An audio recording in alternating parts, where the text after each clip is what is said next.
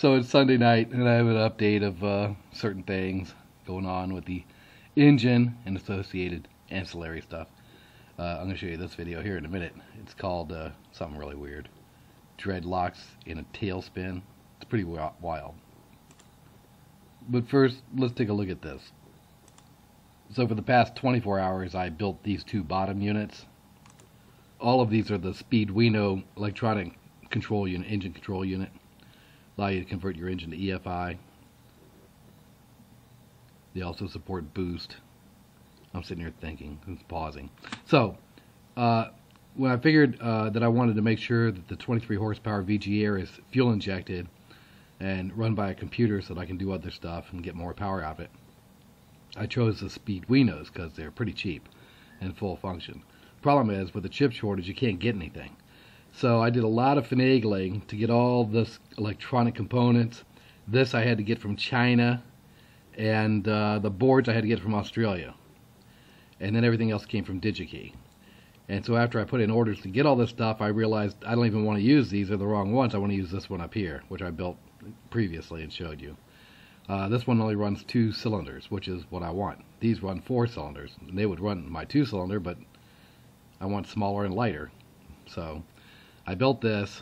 I showed that in previous videos. So in the last 24 hours, my boards came in Friday from Australia, and that was the only thing I was missing. So went out, worked on the runway all day Saturday, and then the rain came in, and so I said, well, let's go see if I can build these boards.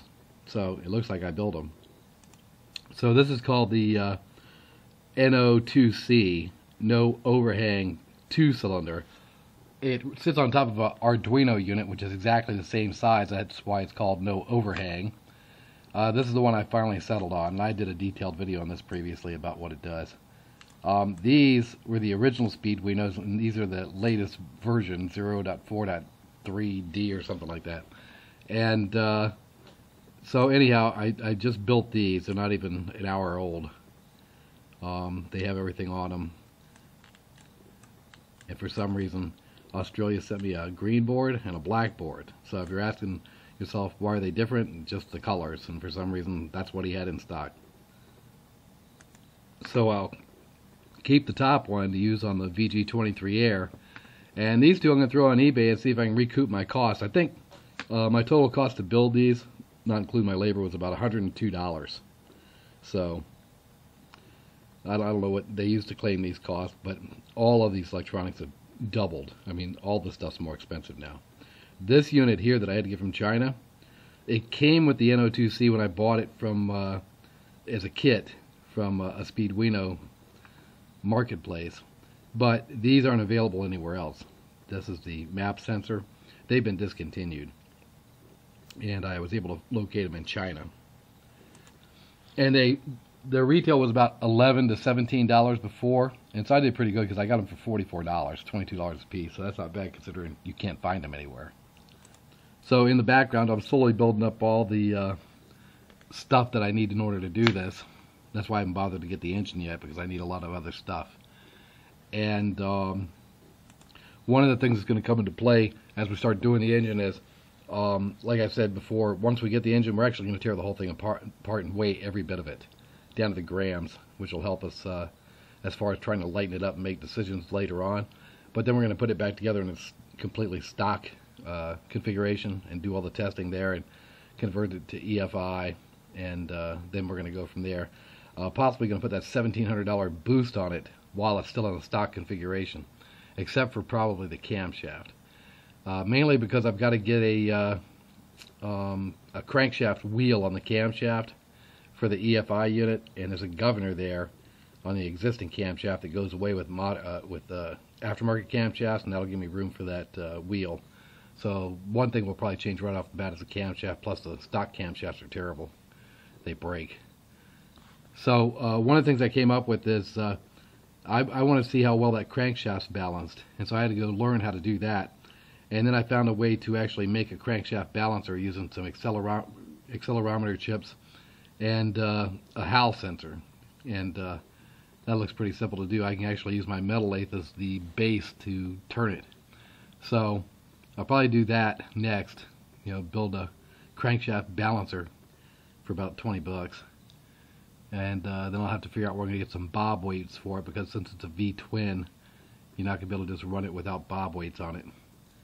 And you're going to need a crankshaft balancer anyhow, because when I look at all these people buying these aftermarket pistons, which I'm not going to change the pistons out right away or the rods or anything, but they're using billet aluminum and stuff, and I'm like, well, how are you getting the crankshaft rebalanced? Or are you just putting it together like that? Because pretty sure you have to rebalance the crankshaft. So anyhow, that's about it for tonight. I'll leave you with this. This is pretty interesting.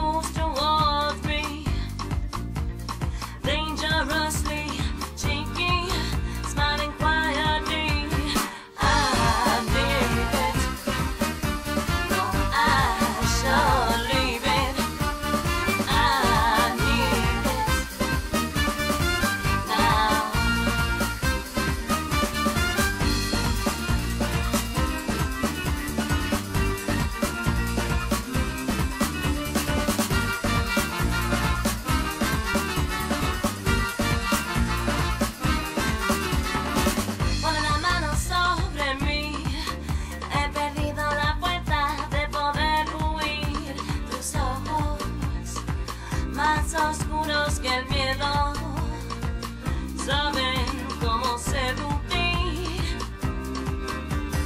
Lo necesito, aunque sea malo. Lo necesito. Venga, venga, dámelo.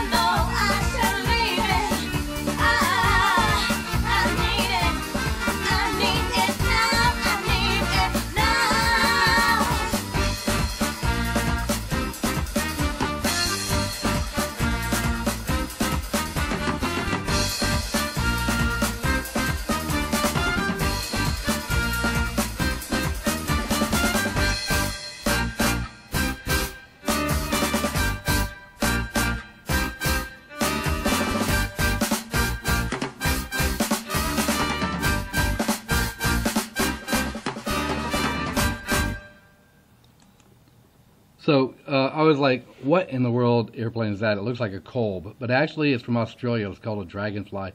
And if you look at the tail, you'll notice he has a cable hanging off of it. He's using it to tow those hang gliders up in the air.